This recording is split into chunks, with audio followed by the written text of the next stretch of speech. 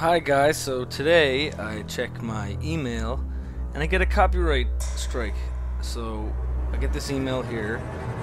Due to a copyright claim, you are no longer monetizing the following YouTube video. It is still playable on YouTube, but the copyright owner could choose to show ads. So my Rayman Legends gameplay walkthrough, Teen Season Trouble, Creepy Castle, and it says it's for visual content by DieTubeAgency, whoever they are.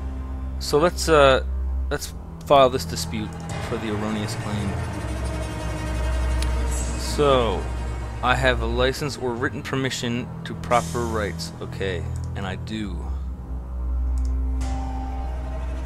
I believe this copyright claim is not valid because I have a license or written permission from the proper rights holder to use this material, and I do from Ubisoft. I'm sure that I have the license or written permission, and I want to dispute the claim. Yes. Continue. Okay, so I wrote a little something that I'm going to put there. I contacted the copyright owner Ubisoft today, September 24th, 2014, regarding this erroneous claim. The content being claimed does not belong to DieTubeAgency, whoever they are. All visual content, copyrights, and ownership belong to Ubisoft.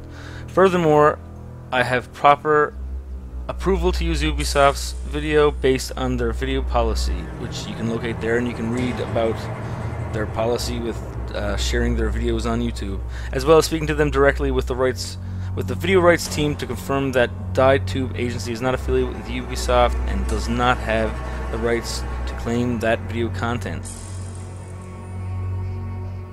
Yes. I'll write my name.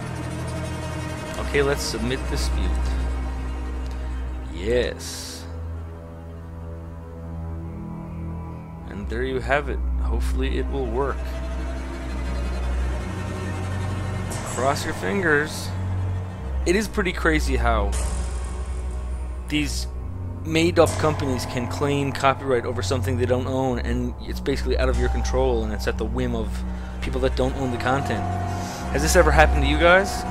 If so, comment below, share your videos, share your stories about these erroneous, invalid copyright claims. Bye for now.